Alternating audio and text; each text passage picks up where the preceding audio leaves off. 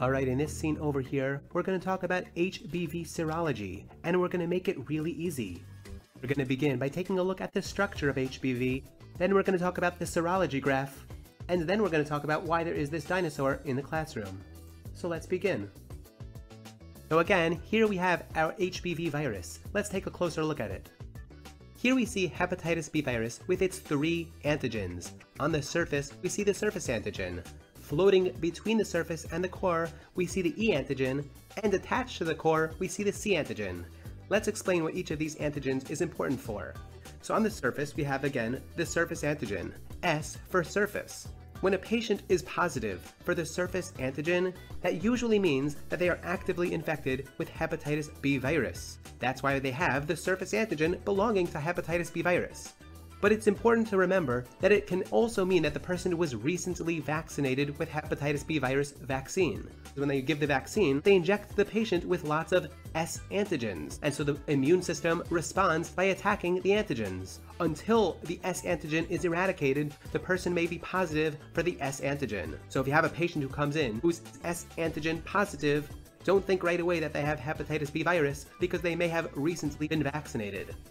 Let's talk now about the E antigen, HBe antigen. This again is found between the envelope and the core, and it kind of floats around there. But it actually escapes and exits during replication. That's what E can stand for, exits and escapes. It can also stand for extends, and this is because it extends the infection, meaning that since this antigen rapidly replicates during the acute phase of the infection, it measures the level of infectivity. The higher the level of the E antigen, the more infectious the patient may be. So again, E for escapes, exits, and extends. Then we come up to the C antigen, C for core, since this one is found at the core. As opposed to the S antigen and the E antigen, the C one cannot be detected because it just stays here. It never goes to the blood. It only becomes relevant when we start talking about antibodies, which we'll talk about now.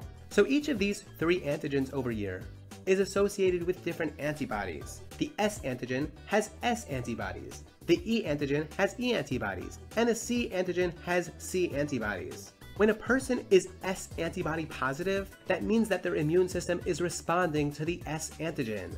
And again, this could either be because they were actively infected with the virus and now they're fighting it off, or it can mean they got the vaccine. Because again, the vaccine has the surface antigen, so the immune responds with the S antibodies. If a person has the E antibodies, that means that they are responding to the E antigen. If the E antigen is gone and we just have E antibody, that means that the person's immune system set off a good response against the virus. When a patient is E antibody positive, that does not indicate vaccination, because again, vaccination is only relevant to the surface antigen.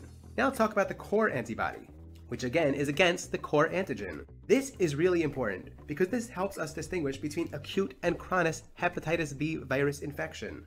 There are 2 different antibodies that can be directed against the C antigen, the IgM version and the IgG version. IgG tends to come later and lingers around for a longer time. So if the patient is positive for the C antibody of the IgM version, that means they have the acute form of the infection. If we test them and they are positive for the IgG version, that means they have a chronic infection. Now we can come back to this graph over here, and let's make sense of it. Let's take a look at what happens after infection. The first thing that we can detect is the S antigen and the E antigen. Again, as we mentioned, the C antigen cannot be detected in the blood. We just see the S antigen and the E antigen. These rise and rise and rise until the immune system starts responding by setting off the immune response with antibodies. And this is why the S levels and E levels go down. Now we take a look at this window period over here. This window period means there are lots of antigens and lots of antibodies, and they correlate. There are relatively the same amount. So we can't detect any antigen, and we can't detect any antibody. Because we don't detect bound antibody, we detect free antibody. Since all the antibody is bound to antigen, we can't detect it. So this is the window period. After the window period, lots more antibodies are produced. So over here we see the S antibodies and the E antibodies, which lasts for years. And again, we see the 2 forms of the C antibody, IgG version and the IgM version. And again, we see that the IgG version lingers for a lot longer. Now one more thing before we get to the dinosaur. You may have noticed this value over here, the HBV Dna. What's this all about? There's actually a definitive test of the viral load of the HBV Dna, which gives a direct count of the copies of the virus in the blood. This is what we mean by the HBV DNA. Now we measure a person's HBV DNA, which tells us about the viral load. Okay, now let's talk about the dinosaur. Here we see this dinosaur over here, on the surface of the Earth. He's going to represent the surface antigen, and we see that he's actively looking for something, and we see that he's quite active, which reminds us that the surface antigen correlates with active infection.